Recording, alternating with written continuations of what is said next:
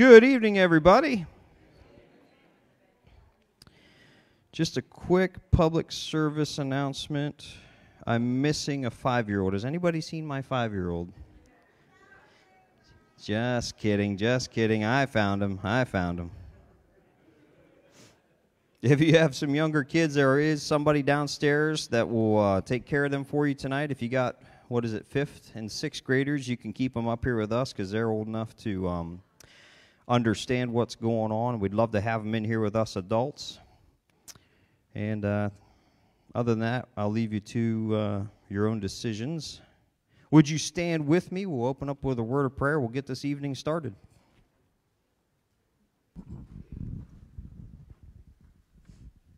Father God, Lord, thank you so much for this evening, for your care over us today, for getting us safely here tonight.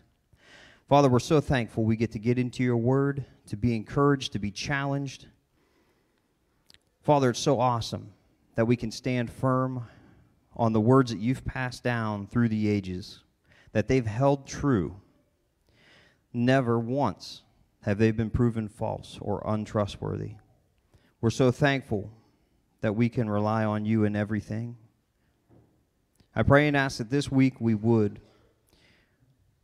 use the strength that you give us to be lights, to shine in this world full of darkness, and to be bold, Father, and that everything that we do will be done with love, that we would truly be concerned with the souls of those around us, our own family, our own friends, our own community. Father, I know that that's your will for us, that we would be disciples of your word and that we would make disciples. Thank you for this opportunity tonight. May we use the word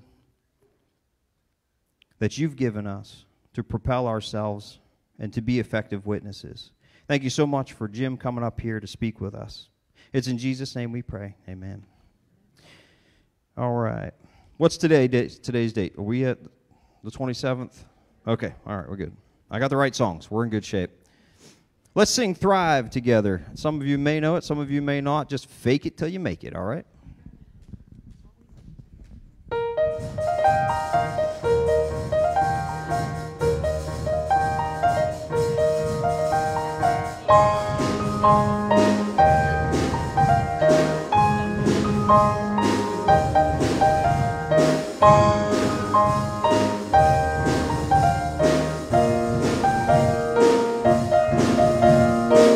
Here in this worn and weary land, where many a dream has died, like a tree planted by the water, we never will run dry. So living water flowing through, God, we thirst for more of you.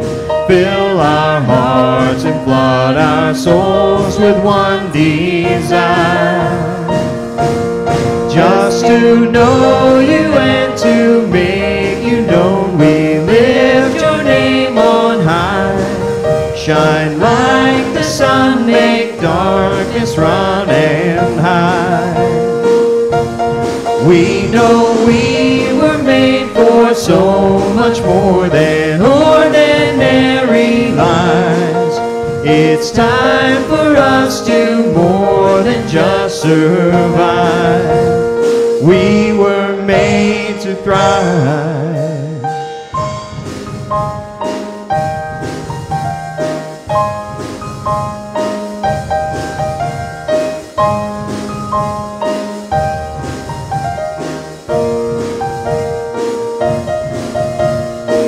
Into your word we're digging deep to know our Father's heart.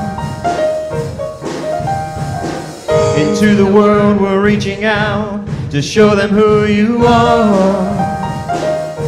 So living water flowing through, God, we thirst for more of you. Fill our hearts and flood our souls with one desire, just to know you and to make you known. We lift your name on high. Shine like the sun, make darkness darkness run and hide. We know we were made for so much more than ordinary lives. It's time for us to more than just survive. We were made to thrive.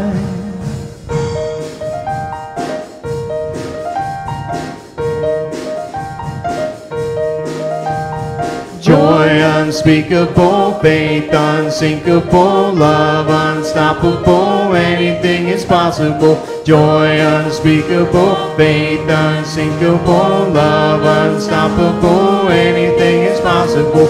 Joy unspeakable, faith unsinkable, love unstoppable, anything is possible. Joy unspeakable, faith unsinkable, love unstoppable, anything is possible.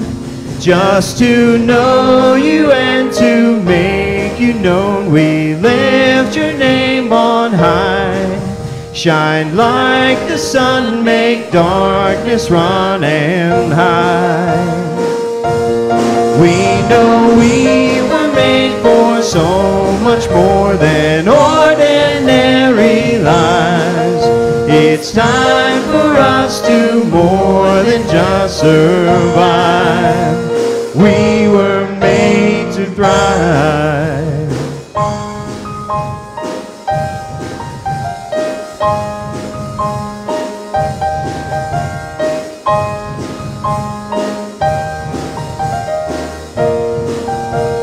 We were made to thrive.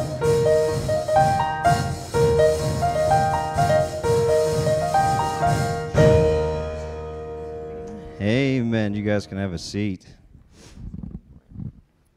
This other one's a pretty new one for us. We've been doing it for a short time. It's called Good, Good Father. Let's sing that one together.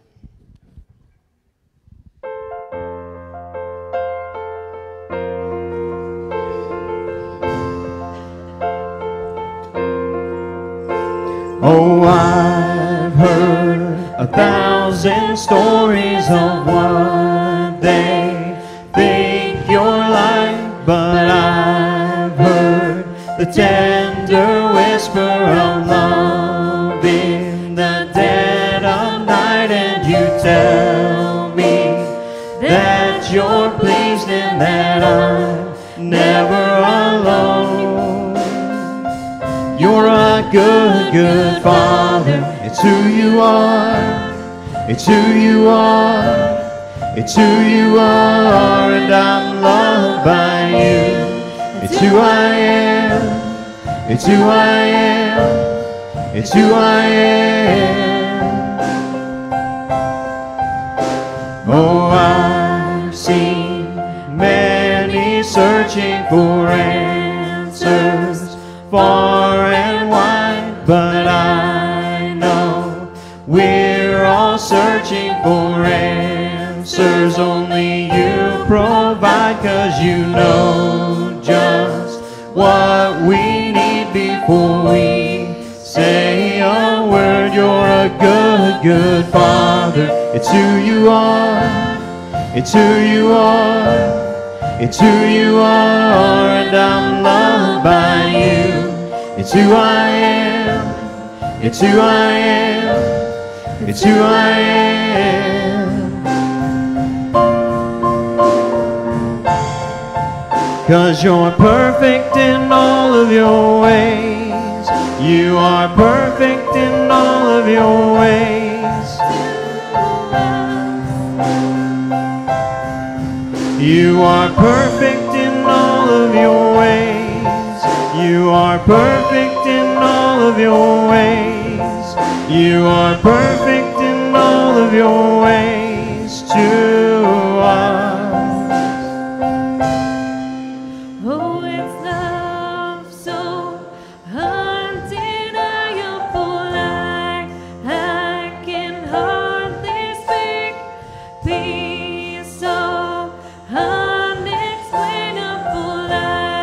I can hardly think. As you call me, deeper still as you call me,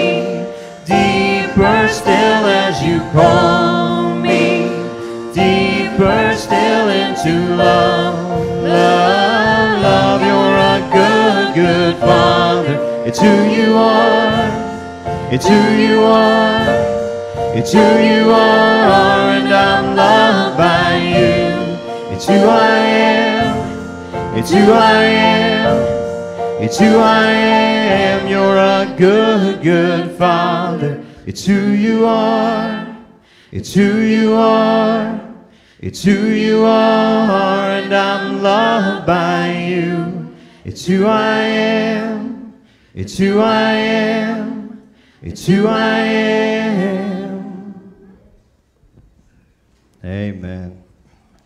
Jim, you ready? Come on up. We only get 3 great songs, only 2 tonight? Yep. Okay, I'm running out of... Well, you'll have to make it up tomorrow with 4, right? Yep. Okay, guys? Good evening, everybody. Great to see you out on this great, it is just the most gorgeous day today, right? You guys have got it made. Sun's out, balmy 72. Wow. Maybe where I live. No, I was talking to my wife. She's like, Jim, it's 87 degrees here. I was like, wow. Okay. And she goes, and it's so hot because the sun's out. I said, man, I want to take a picture and just let you see the beautiful weather that you guys up here in beautiful Rogers, Ohio are experiencing. I told you I like it, though. I love it because I've been able to bring out sweaters and coats that I have had stored in a closet for centuries. I'm glad they haven't been moth-eaten. All right. So anyway, thank you for coming out tonight. I've had a great time hanging out with your preachers. What a great bunch of guys these are. I love the vision of this church.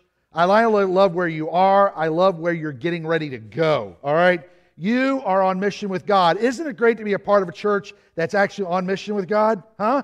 Right? Okay, so that's why Paul wrote 1 Thessalonians, because he wanted to make sure that the church at Thessalonica was on mission with God. That's why this letter is so important for the Church of Christ today. So let's go ahead and take a look at the 4th chapter, 1 Thessalonians 4. Now tonight, we're not going to be in a hurry, but we will, finish on time, Lord willing. But I am going to be, and Jason's helping me set all this up, but we actually have a second revival tonight. It's an hour and a half after this, so we're not going to take it, past the time. But the Constant Springs Church of Christ outside of Kingston, Jamaica, is having a revival, and they said, would you be able to Zoom over here in Jamaica? So Jason has redecorated his office for me. Got a little miniature pulpit, right? Got it in there.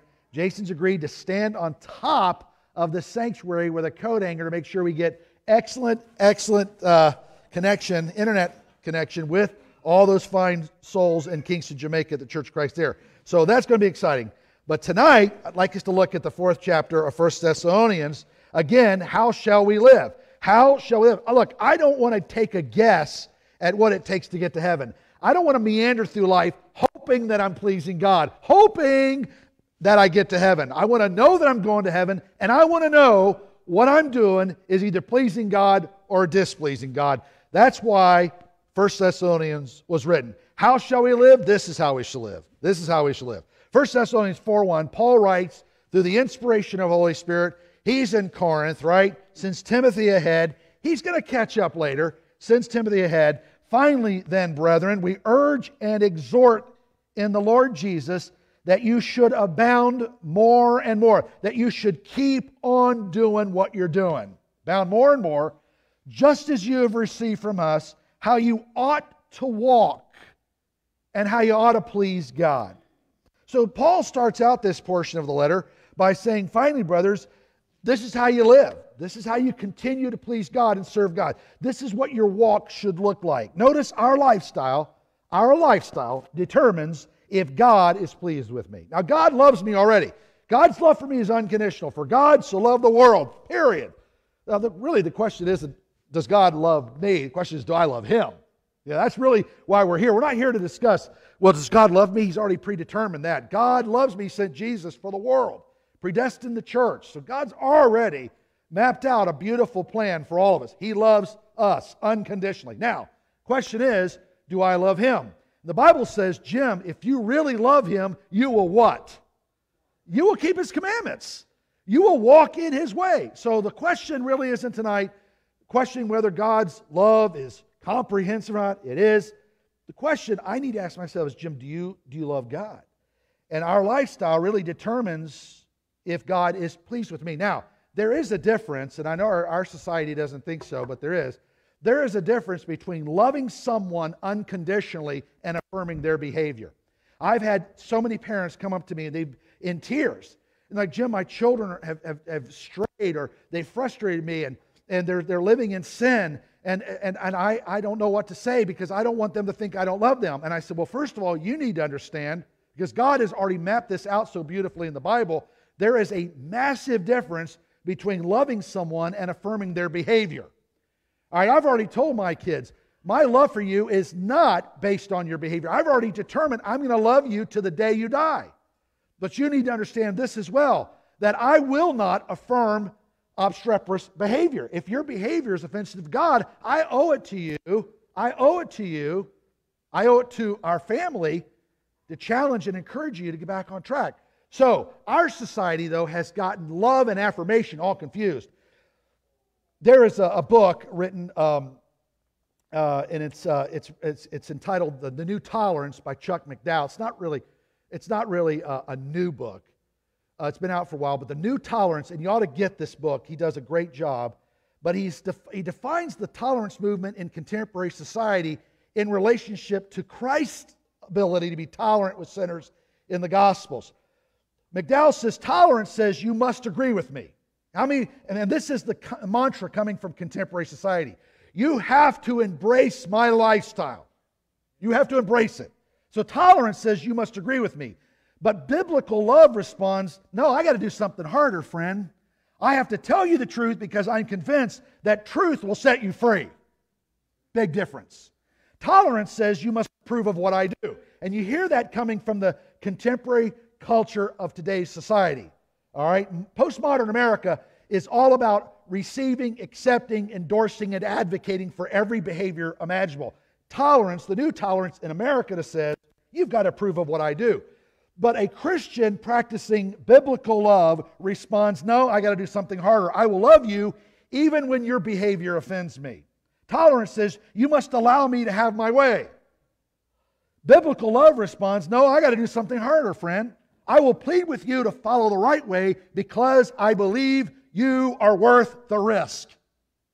And when Christians show the world that we can get in the trenches, get in the mud with people, Celebrate Recovery forces leadership in the church to get in the trenches with people that are hurting and show them not what modern tolerance looks like, because I'm going to tell you something. Modern society says stay out of their business, let them continue their lifestyle. The Christian says, I can't, because I don't want them to go to hell. See, the new tolerance movement says let everybody do whatever they want in this world, the secular world, the personal world, the physical world.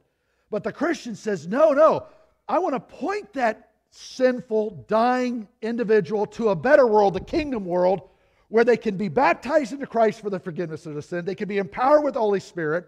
They can get on a spiritual diet and begin to cut away the sin that has so easily entangled them, and then point them where? To the eternal world, heaven, for eternity. I mean, that's why spiritual love works and triumphs over this modern tolerance movement. Tolerance in today seeks to be inoffensive, but love takes risk.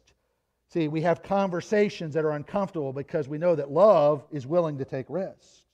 Tolerance is indifference. Love is active. Tolerance costs nothing. Love costs everything. Jesus is the supreme example of true Christian love, is He not? I mean, you don't have to look far to find what genuine, authentic love looks like because Christ modeled it, which is sometimes the antithesis of contemporary tolerance. His love drove Him to cruel death on the cross, far from being indifferent to the lifestyle choices of others.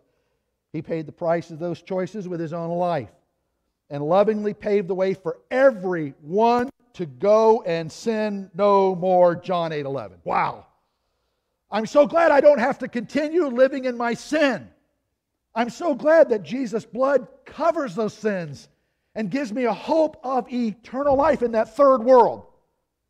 So, Paul says, okay, I want you to walk in a way that pleases God. The only way that I can please God is to walk in the shadow of this Holy Spirit. Verse 2, for you know what commandments we gave you through the Lord Jesus Christ.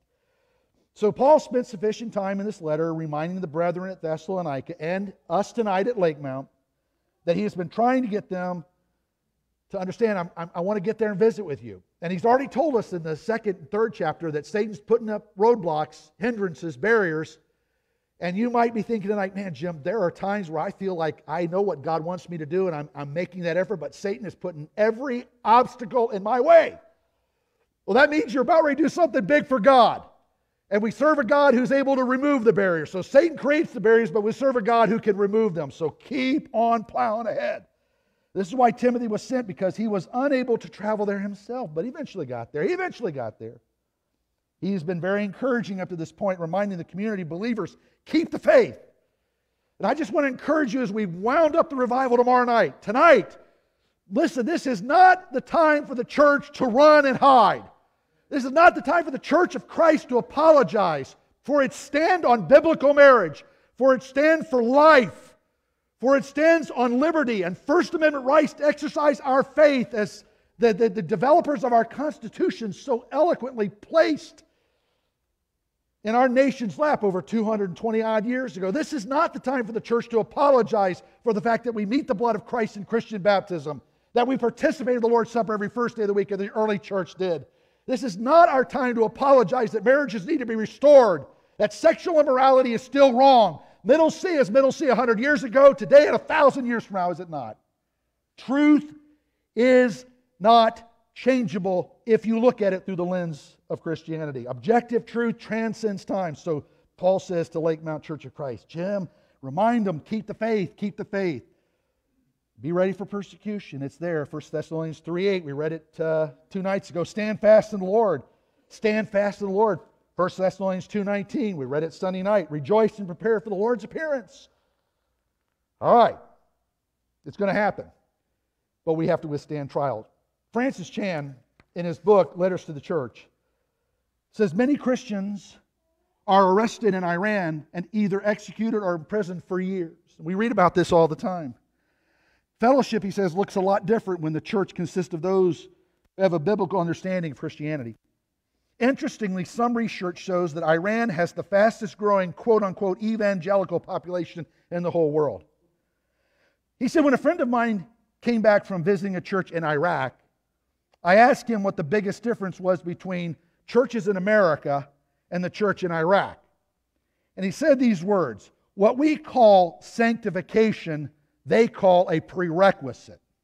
In other words, we act as though surrender is a lifelong process where we slowly, eventually evolve and decide whether or not we will give up certain things to God. Meanwhile, the believers in Iraq teach the way to Jesus is the way that Jesus taught. They are required to count the costs, surrender everything up front. Otherwise, they cannot join the body of Christ. Years ago, Chan says, I was in China and visited an underground church gathering where I asked them about the persecution. Get this. Each person who stood up started sharing stories about persecution he or she had endured. Sometimes they had to hide in the walls because the government officials were coming their direction. Some of them even had to run from gunshots. But I wish you could hear the way they were sharing their stories. Everyone was just laughing like it was a party. It sounded completely insane to me hearing them laugh about being shot at.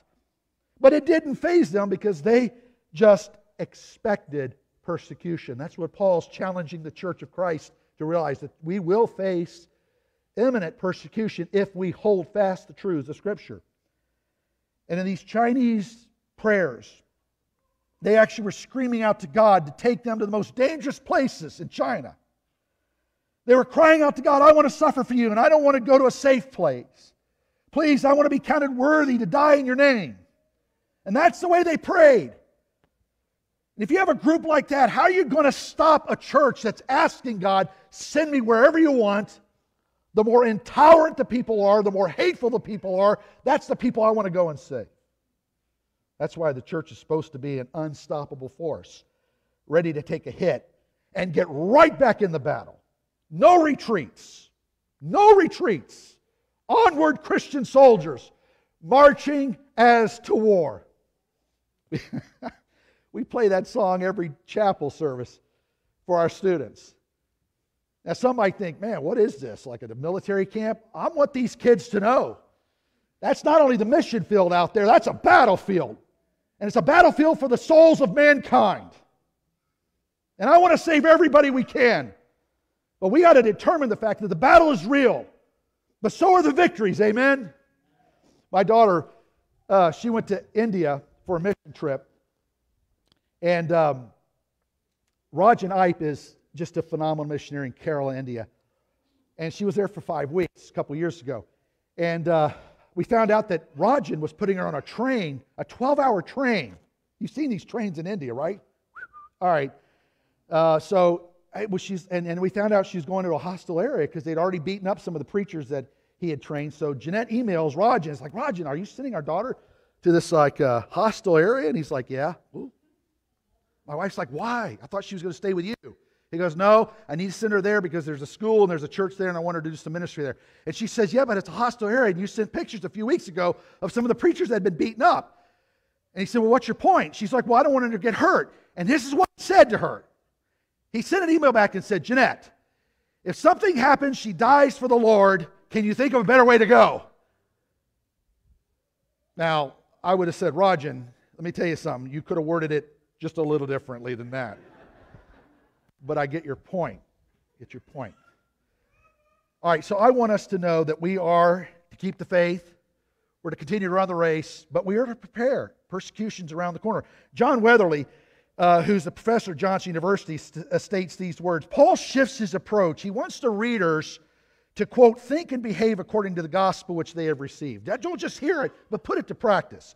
So verses 3 through 8. For this is the will of God, that you sanctify yourself, that you should abstain from sexual immorality. Verse 5.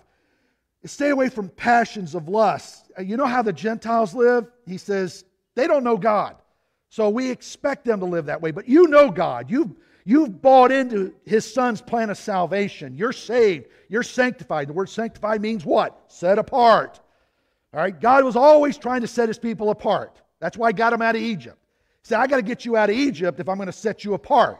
That's why the books of law, the Pentateuch was written. Customs, laws, regulations that they needed to live by in order to be different. Remember when Joshua takes the reins from Moses and he says to the people, you can serve the gods that your father Abraham served in Mesopotamia, or you can go back to serving the gods that your ancestors served in Egypt, or you can go ahead and serve the gods of the Amorites, the people that surround you right now. But I would like to encourage you to follow us, because for me and my house, we've made a decision. We're going to serve the Lord. All right? So the options are there. But Paul says, look, you see how the Gentiles are living? You see how confused they are? How deprecated they are? You see how lost they are? I don't want you to live like that. I want you to be sanctified, set apart. That's what that word means. All right. That each of you, verse 4, should know how to possess his vessel or his life, body, in sanctification and honor, not in passions of lust. No one should take advantage, verse 6, of and defraud his brother in this matter, because the Lord is the avenger of all such, as we also forewarned you and testified. For God did not call us to uncleanliness, but rather to holiness. Verse 8, therefore, he who rejects and does not reject man, but God, who has also given us His Holy Spirit. So, Paul says in verse 2, it's by the authority of the Lord Jesus Christ that I'm giving you this instruction. So it's solid, all right? I'm not making this stuff up as I go along. Paul very frequently referred to the teachings of Jesus in regard to how a believer should conduct their life, because that gave it credibility. So when we preach, and I think it was Jason the other day that said in his closing remarks, the best thing for a Christian to do when asked about a biblical statement or a belief that you have based on scriptural authority, don't ever say, well, my opinion, or this is what I think, or this is what we teach. No, this is what the Scriptures say. See, it places all the authority in the lap of God. So if you want to argue, fine, take it up with God, the sovereign one, the great I am. So when someone says, do you guys baptize? I had a lady ask me that just before I flew out. Do you guys baptize? I said, yes. And then I said, well, let me share with you why. And I just gave her the scriptures. Okay? And then she asked questions about the spiritual gifts. So instead of saying, well, this is what we teach, or this is what's on our Facebook, I simply said, well, this is how the scriptures teach. So the authority is based on biblical truths. So Paul frequently refers to the teachings of Christ in regards to how a believer, a Christian, should conduct their lives. Now, the term Lord in verse 2 is a very appropriate title, for it places the emphasis of Paul's message and warning to the church in direct connection to divine sovereignty. Paul is essentially saying, what I'm about to tell you in this letter is from the hand of God via the Holy Spirit. So we know that holy men of God, 40 men, wrote as they were driven and inspired by the Holy Spirit over a 1,500-year span of time. Verse 3, this is the will of God in regards to your sanctification, or being totally set apart from the world's standard of living and behaving. And so in verses 1 through 8, Paul expresses this desire for God's people to not take their bodies or their lifestyle or their worldview and belief system and coincide their lifestyle and belief system with the pagan lifestyle and rituals of the Gentile community. You see, that's what gives the church an identity. Are we sinners like the world? Yes. Do we make mistakes like the world? Yes. The difference is, though, we have acknowledged that sin is offensive, repented of those sins, that's a prerequisite for salvation, by the way, and made a 180-degree turn in worldview and lifestyle, and now begin to follow the teachings of Christ. And where secular humanism and personal subjective reasoning used to govern our lives, now we channel all of our belief system to the teachings of Christ. When our kids were little, they would sometimes say, hey, can we watch this TV program? Or can we go to this movie? And sometimes you're like, well, let me read up on it. So what do? We read up on what Hollywood says and says about the movie. Why? That's like going to Dracula and thinking, do you have like blood bank? Like why would we go to Dracula for a blood bank? You're not going to get anything, right? So it's like, why are we asking Hollywood if this is an appropriate movie or not? I never quite understood that, right? Okay, so I said, well, let's look at the content. And then let's ask Philippians 4:8 whether it's a good idea. Whatever things are true, whatever things are noble, whatever things are just, and whatever things are pure, lovely, and a good report, if there's any virtue, if there is anything praiseworthy, then meditate on these things. So what we try to do is teach them, look, if it's noble, if it's true, if it enhances your character development, that's what the word blameless means in 1 Thessalonians, spiritual character development, then it's okay. So that needs to be the litmus test for the things that we choose to do or not. Does it pass the Philippians 4:8 test? Does it pass the 1 Thessalonians 4:1 through 8 test? Does it help keep me set apart from the fallen world in which I live? Now, the word sanctification in the Old Testament, we see it defined in three specific ways. Of course, it means to be set apart for God's work. But generally in the Old Testament, people that were set apart were firstborn of Israel. They were set apart. The Sabbath day was set apart, and the priests from the tribe of Levi were set apart. All of these were people or days or offices set apart by God for specific duties under the old law. Now, for a disciple of Christ Jesus, we have also been commanded, have we not, to conform to the image of Jesus in terms of our lifestyle choices. Merrill Tenney writes, in a sense, it is a gift, as is every part of salvation, but it must be a daily appropriated through the moral surrender of our life to God.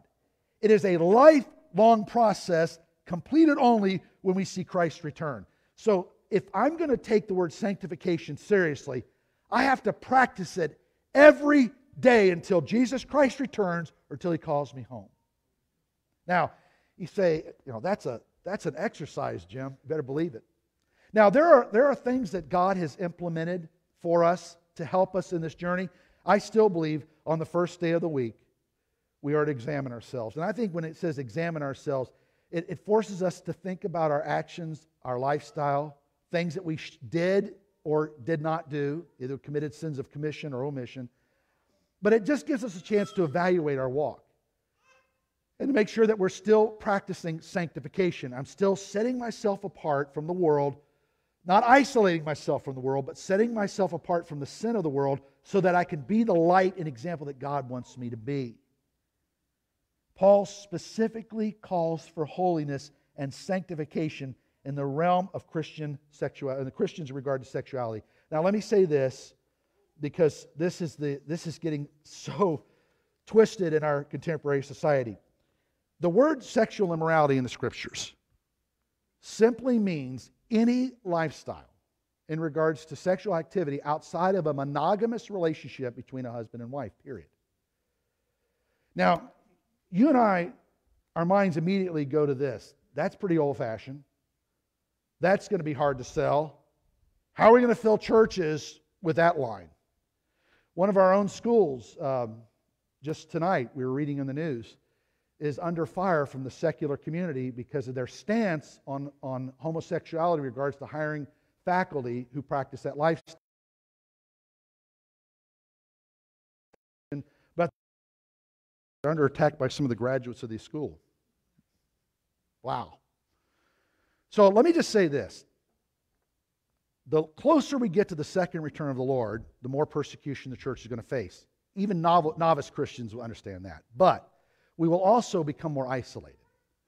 You know, the word sanctification means set apart. I got news for you. The world is doing its best to set itself apart from the church as fast as it can.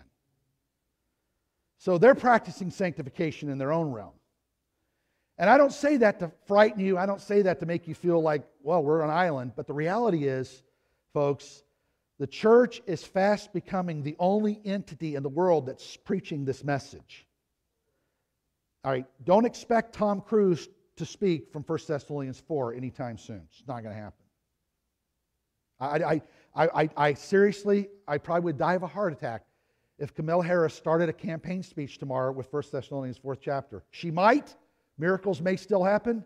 If so, please have a defibrillator standing by because I'm going to need one. I promise you. But the reality is, you're not going to hear politicians read from 1 Thessalonians 4. You're not going to see Hollywood read from 1 Thessalonians 4. You're going to see fewer and fewer churches reading from 1 Thessalonians 4. The reality is, though, 1 Thessalonians 4, in regards to the Christian's response to moral living, is an essential part of us still being a light in a dark world. And I tell you what, it frustrates me, it concerns me deeply that in many churches, sexual immorality is rampant. It's not addressed. People are not encouraged, inspired, and challenged to live holy and separate lives from the fallen world in which we live. Now, we know as we study Western civilization that morality and sexual fidelity was very foreign to Greco-Roman society. In fact, many of the religious cults in the time of Paul's writing actually encouraged engaging in prostitution as an act of worship. A drunkenness along with promiscuity was prominent in the city of Thessalonica. Now remember, when Paul wrote to the church at Ephesus, he specifically honed in on drunkenness. Do not be drunk with wine, which leads to intoxication, but be filled with the Spirit. Primarily because of the city in which he wrote to and the fact that they had an idol worshiping drunkenness and intoxication. Here in Thessalonica, drunkenness and sexual promiscuity was rampant. And Paul said, that's where a spiritual hospital needs to be. But I need the people to know that are going there, that are receiving spiritual help. That spiritual help means, look, you've got to cut that sin away so the Holy Spirit can thrive within you. John Weatherly goes on to write, quote, discipline in sexual matters is not for Paul merely a matter of doing what is best for oneself, but of recognizing God's will and His power to enforce it. Immorality, and I've already defined it based on biblical terms, therefore represents a deliberate ignorance of God and the nature of His call, leaving one subject to God's judgment. Paul's teaching in this section has a remarkable foreign accent for modern or postmodern civilization. So in verse 6, Paul recognizes that such behavior violates the, quote, sacred boundaries within the marriage unit. Verse 7, God did not call us to uncleanliness, but rather to holiness. Isn't it interesting how he refers to a person caught in the miry clay of sexual immorality in particular as uncleanliness? Now, a person who was unclean in biblical days was a person you could not get close to. And so Paul equates a person caught in sexual sin, practicing sexual immorality as an unclean person. Now, here's the good news. Here's the good news. You can change. Grace affords you the opportunity to change. And I just want to encourage you tonight, because this is what revivals are good for. They're good for forcing all of us, myself included, to step back and look at my life, my walk, my thought patterns, the words that I say, and make sure they're in line and conducive to the light of Christ that's supposed to be within me. So I want us to recognize if we've crossed those boundaries, or there is an addiction that has overtaken us, there is opportunity to make the changes so that you can cut away that sin and allow the Holy Spirit to come in and make you the kind of person and the marriage that you need to have grow and prosper. And according to verse 6, it's possible. But you got to take that step. You got to recognize the sin, and you got to recognize the remedy, Jesus Christ. The power of His Word and His Spirit. Verse 7, God did not call us to uncleanness but to holiness. This is not a suggestion. This is factual. And it's an emphatic point made by Paul to the early church. Now remember, I know what we experience in the present world. We see it all the time. But if we're going to be sanctified as Christians set apart from this world, then we have to realize that our influence in the kingdom is severely damaged if we're still dragging around the sins of yesterday. And I think it severely hinders our hope of eternal life in heaven. I came back from a revival about 4 years ago. Jeanette picked me up from the airport and said, Jim, we got to go to one of our members' homes. I said, what's happening? And she explained that the husband had had an affair. His wife had found out, but that he was seriously considering walking out of the home. Now, they had a 3-year-old child, and they had a 6-month-old baby. I said, we need to go right to the house. So I called him up, and I said, we're coming. And he was kind of like, oh, I don't know if that's a good idea. I said, well, I'm not asking you permission. I'll see you in 20 minutes. So we pulled up, and Jeanette and I walked in, and we sat down on their couch. Of course, she's weeping. She's weeping. And I could hear the kids, the little 3-year-old, he's kind of running around in his room, and the baby, she's trying to, keep quiet and take care of, and he's just got this look on his face of absolute, he's like disengaged from reality. And so I thought, you know what, I'm not even going to try to talk about the reality of what he's doing, the ramifications on his wife and kids, because evidently that doesn't mean anything to him. So I just simply went right for the throat. I said, okay, Matt, let me ask you a question. Not literally. But I said, let me just skip all the mantra and I said, let me just go right to the point. So you're about ready to walk out of this house. You're about ready to walk away from these 2 children that you brought into the world. All right? You brought them into this world. Okay? And you're getting ready to say to them, I no longer want to be your full-time dad, and you're ready to look at this beautiful woman who's your wife, and you're saying to her, I'd rather fool around than stay faithful to you. And he just looked at the ground. I said, no, those are your choices. You either get back in this house and be the man and husband you should be, or walk out of here. But I said, here's what I want you to think about when you grab your belongings and walk out this door. I want you to think of the fact that any time God could take you, like me and everybody else, and in the twinkling of an eye, you're going to stand before the great I am. Now, I said, you haven't thought that far. You know why? Because all you're thinking about is taking inventory of your sexual needs here. Because you're not mature enough to think. So I'm going to help take you down this journey, Matthew. I said, so I want to hear you tell me, when you stand before the great I am, the big throne, and God looks at you and says, did you not read 1 Thessalonians, the 4th chapter, Matthew? Did you not read what I said in regards to sexual immorality and faithfulness? I said, what are you going to say to God? I said, oh, you haven't thought that through, have you? Well, you better. Because I'm going to tell you right now, according to Scripture, this premeditated act of sexual immorality leaves no room of hope for you based on Scripture. You say, well, that sounds very judgmental. Well, I didn't write the material, but I thought, young man, you need to know the ramifications of the decision you're about ready to make have eternal consequences attached to them. Maybe it's because we've left out the word hell in our sermons so long. People do not understand that hell is for eternity, and it's very hot. John MacArthur, in his book, The Gospel According to Jesus, says, quote, "Shocking forms of open immorality have become commonplace among professing Christians." And why not? The promise of eternal life without surrender to divine authority feeds the unregenerate heart. Enthusiastic converts to this new gospel believe that their behavior has no relationship to their spiritual status. And I'm telling you, our behavior has so much to do with our spiritual status. I read an article the other day that just gave me such hope about spiritual status, the hope that we have in Christ. Lindsay Knight remembers the hopelessness that stalked her as a college student when she had been seen too much and been loved too little.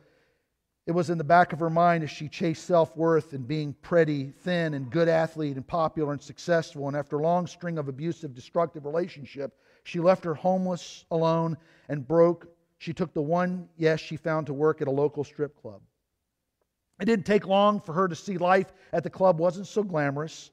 She didn't make a lot of money. She didn't like the kind of attention she received there. And though she was savvy enough to stay away from the drugs and alcohol, she began fighting nausea getting ready for work every night.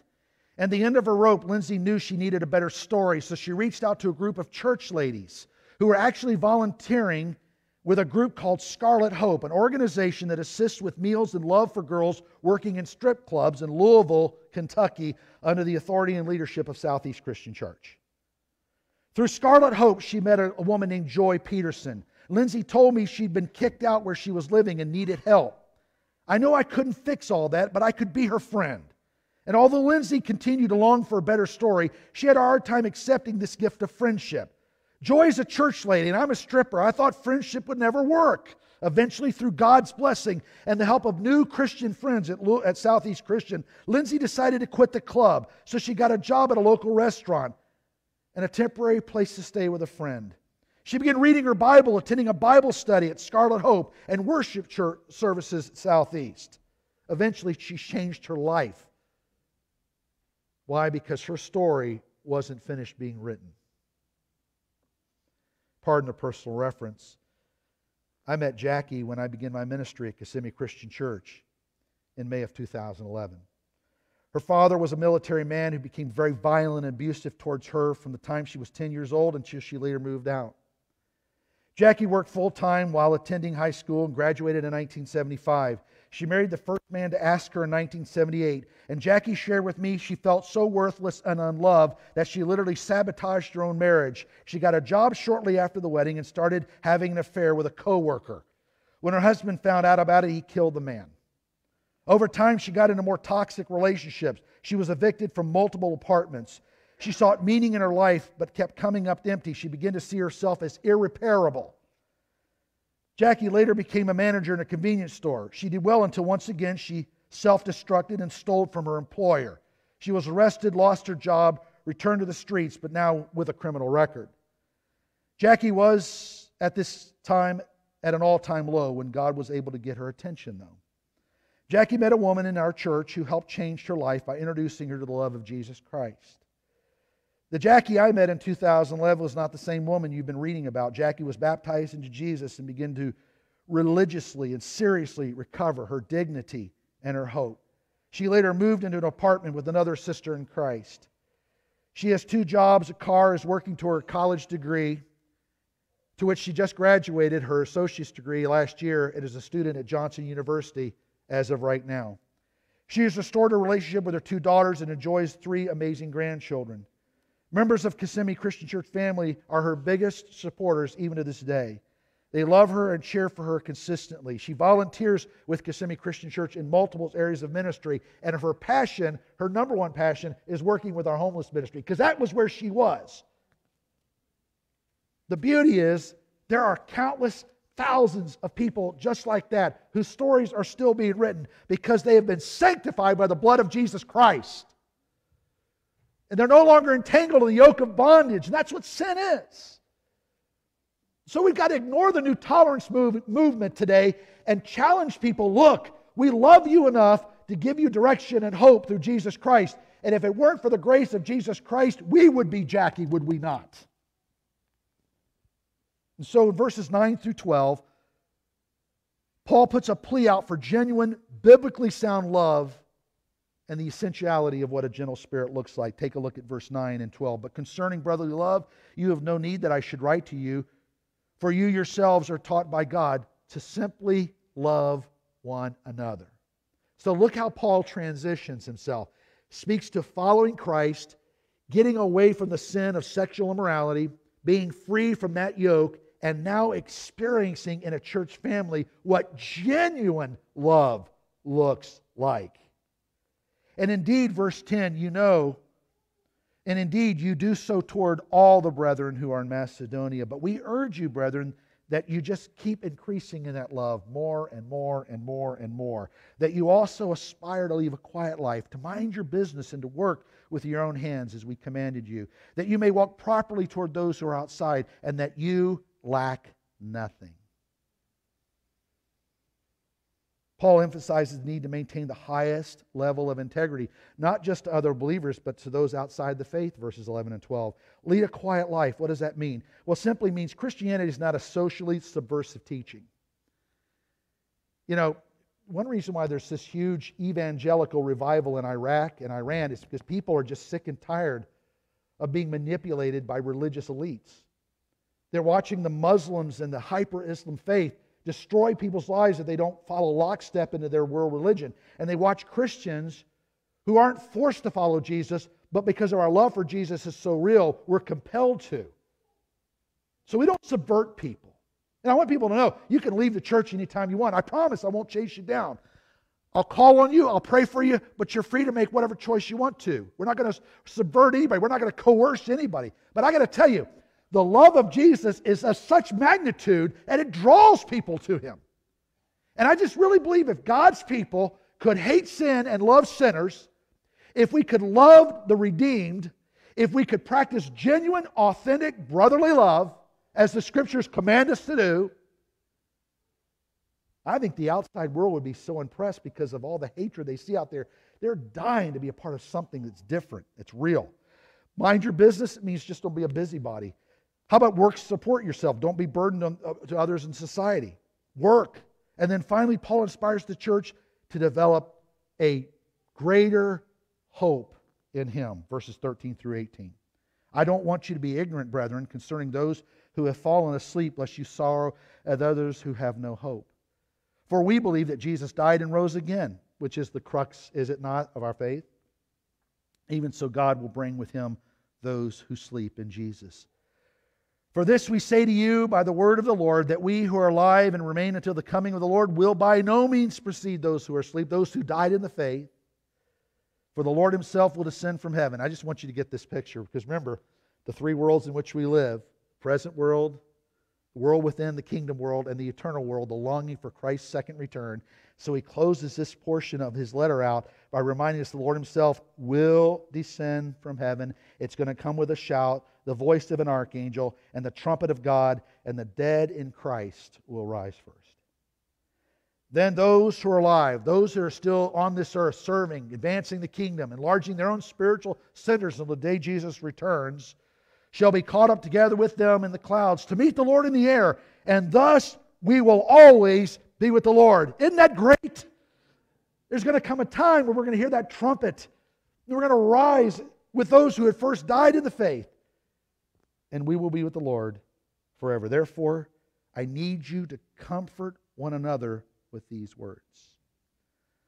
Hope in this text refers to something more than optimism or positive thinking. No, in the context of the Christian gospel, it signifies a confidence about the future which is based on God's faithful promises. So when someone says, Jim, are you going to heaven? My answer is yes. Why? Because God is faithful.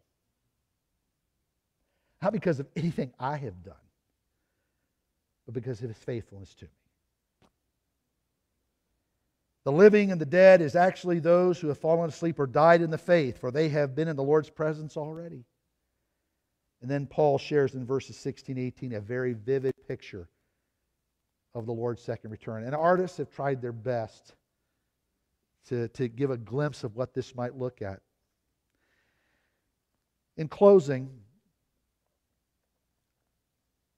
John shares these thoughts in Revelation 14, verse 13. John, of course, has a vision of heaven. He's been given permission to have this vision. And he says, I heard a voice from heaven saying to me, write this down. In other words, it's almost like the Holy Spirit nudges John and says, John, now listen, man, you make sure you get this down, and you get it down just right. Because there are going to be some people in Ohio in October 2020 that are going to need to hear this. Okay, John says, I got it. Write this down, John. Blessed are the dead who die in the Lord. Now notice he doesn't say blessed are the dead. Because there are a lot of people dying right now that have no hope of salvation. No hope of heaven, which is very sad. Very sad. But not for those who are faithful. For those who haven't just gotten in the race but finished it. Blessed are the dead who die in the Lord. Now, it's a habit of a lot of people. I know I do it too. When you hear someone dies, a friend or a brother or a preacher that you used to know, the first thing you ask is, well, why did he die? Why did God take him so soon? You ever heard people say that? I know I have. Lord, you took him too soon. Or we always want to know how a person dies. Hey, so-and-so died. How did it happen?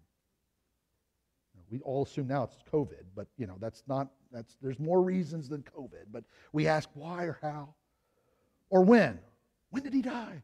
I didn't hear this. I was just talking to a sister earlier, and she said, a preacher friend of mine for years, I did not know he had passed away. I was like, well, of course, I had to ask, when did he die? So John doesn't fool around with why people die or how people die or when they die. He only concerns himself with where people die. And I think that's the only thing that matters tonight. Blessed are those who die where? Yes, that's all that matters. Where did you die? He died in the Lord. That's all I need to know. That's all I need to know. Yes, says the Spirit, that they may rest from their labors, and their works will follow them. Isn't it great to know that what you're doing right now will follow you long after you're gone? Chuck Dowdy's still living, but if God took Chuck home today, it would be safe to say that his works are still living on in the countless number of people that he touched. And I think that could be said about your preacher today. I look at my Bible college professors and I realize they're getting old, and many of them have already started to make that way back to heaven. Some have already done that. But you know what's so great? The students who sat in their classes are preaching and teaching all over the world, and their works will follow them. Let me ask you a question. Are you doing something right now that you want to follow you? Are you planting seeds right now that you want to grow up one day and feed other people for years to come? Well, you can. But you just got to commit to the spiritual kingdom of Christ. You got to commit to the kingdom work. And pour yourself into it, because that's the only work that's sustainable. Hugh Hefner died valued at $90 million. When I think of his work and his labor, I think, man, I hope that doesn't follow him much longer. Introduced pornography to countless millions of men, destroyed millions of marriages, degraded thousands of women. That's not the kind of work you want to follow you, is it? No. It's kingdom work that we want to follow us, and will if we're faithful to the end. I'm going to ask our musicians to come forward. They're going to sing a song of invitation as we conclude the service tonight. Look, here's the deal.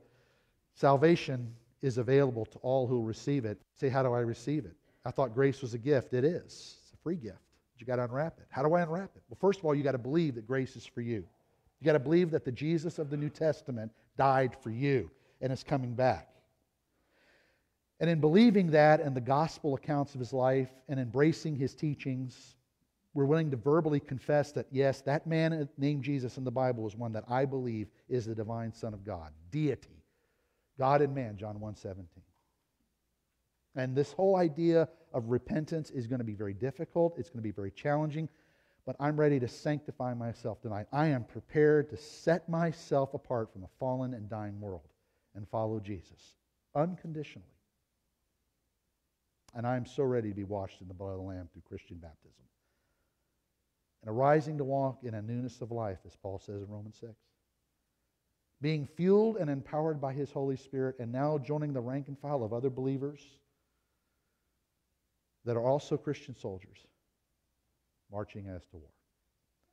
If you're ready to make that decision, we encourage you to do so as we stand and as we sing.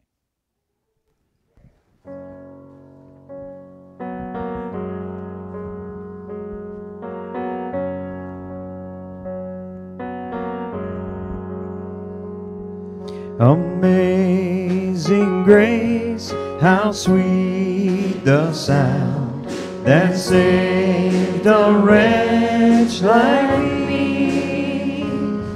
I once was lost, but now I'm found, was blind, but now I see. 'Twas grace that taught my heart to fear, and grace my fears relieved. How precious did that grace appear, the hour I first believed. My chains are gone, I've been set free. My God, my Savior has ransomed me. And like a flood, His mercy reigns. Unending love, amazing grace.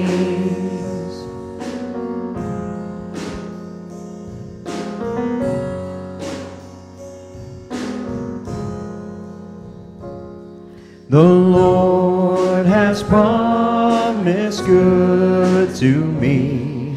His word my hope secures. He will my shield and portion be, as long as life endures. My chains are gone, I've been set free. My God, my Savior has ransomed me. And like a flood, His mercy reigns. Unending love, amazing grace. My chains are gone, I've been set free. My God, my Savior has ransomed me. And like a flood, His mercy reigns. Unending love, amazing grace. The earth shall soon dissolve like snow. The sun forbear to shine.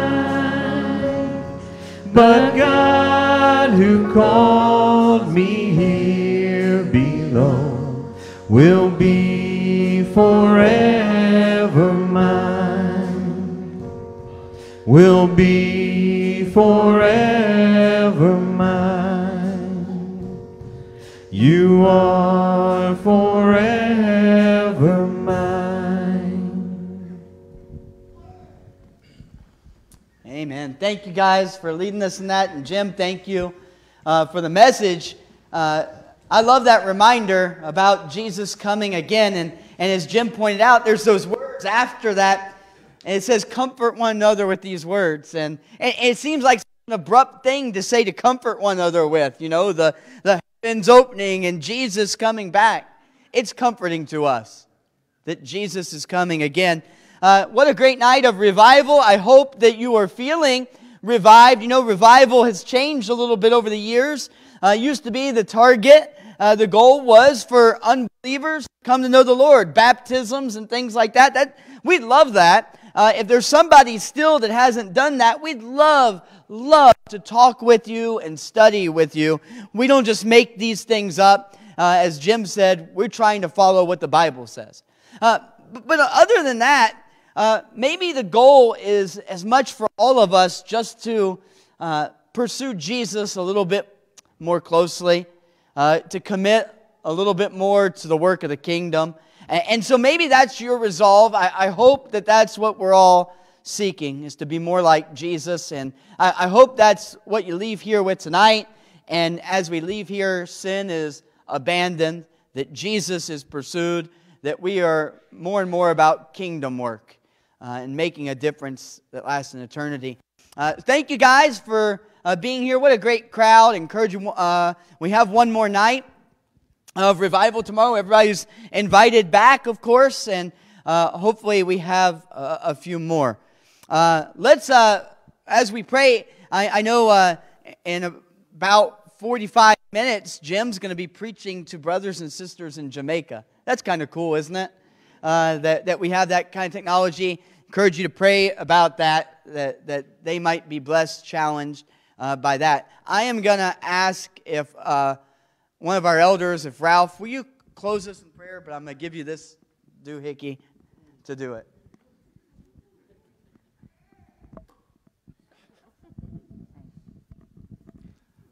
Let's pray. Our Heavenly Father, God, we come before you tonight.